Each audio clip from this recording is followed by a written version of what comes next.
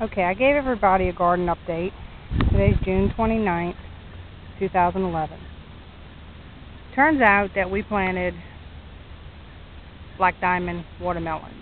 We thought we planted Jubilee, but we ended up seeing black diamonds. This is my garden. It's roughly 30 by 50. Last year, at that end, where the corn's at, we planted Jubilee watermelon. Over here we planted cantaloupe last year.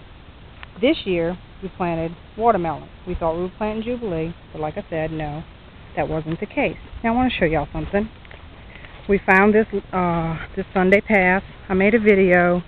I've been having trouble uploading it, so I figured maybe I'll make another one and just make it shorter, and hopefully I'll be able to share with y'all what I've been trying to share. I've already called my farm extension, and they said what I have is considered a random hybrid.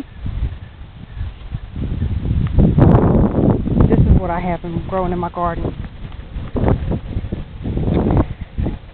This one right here, when I measured it Sunday, it was 17 inches. Sorry y'all, I'm putting my stick down that I hang on to in case a snake comes after me, and now I'm trying to get my ruler out real fast.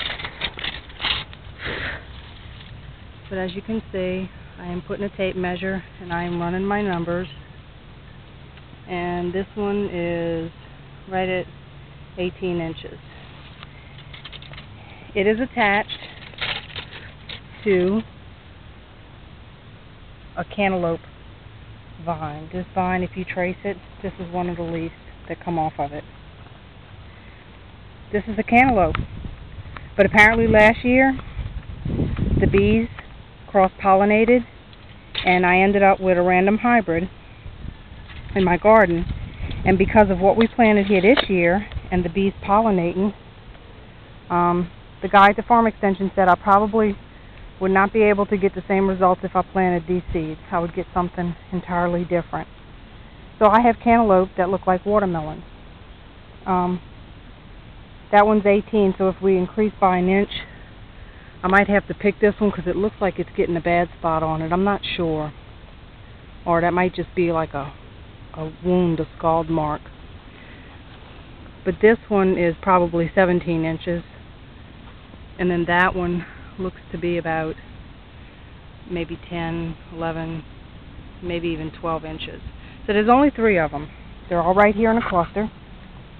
And what's really funny is the watermelons that we have, which we thought were, like I said, Jubilee, but they're not. Round. They're round. And I've never grown black diamonds.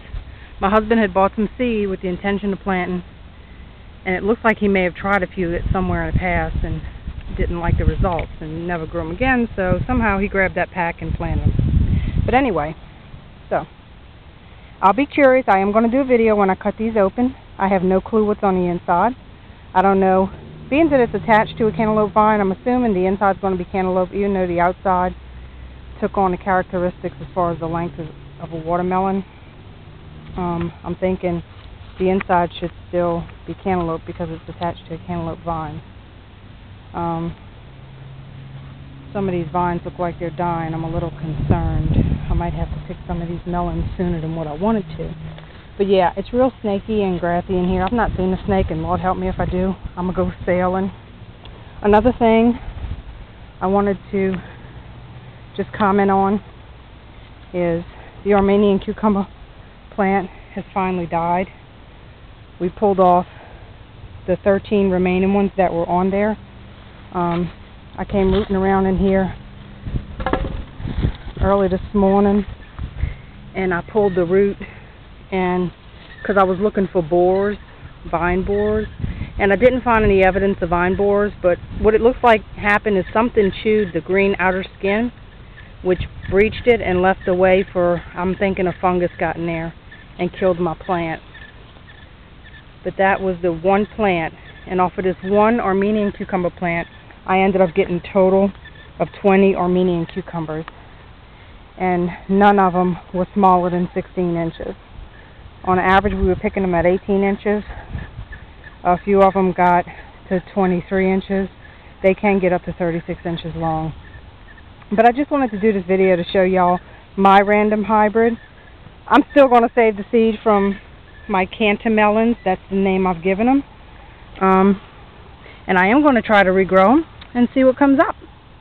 And of course he gave me a long explanation of the process of getting a hybrid and how to strengthen the gene, but it's way too complicated. You basically have to isolate two things, keep the bees from them, and self-pollinate them yourself, and it's an ongoing process. And you know what? It's cool. I have something cool growing in my garden. I contacted my local newspaper, brought a picture, and they're going to do a little write-up. And whenever I get that, I'm going to share it with the folks on my garden forum. If anybody doesn't know, the Bayou Gardener, his name is Donald. He's also known as Web Cajun. He has an awesome garden forum. You can go on there and ask any questions you want, and somebody on there is going to know the answer. I stumped them on this one, but it's a random hybrid. Who'd have thunk it, huh? It's hot out here, and I'm ready to go inside, and I was trying to keep this video short, so I hope y'all enjoyed it. I know I'm just tickled pink that that my garden produced something that you can't buy a seed from, but oh well. Anyway, y'all have a good one.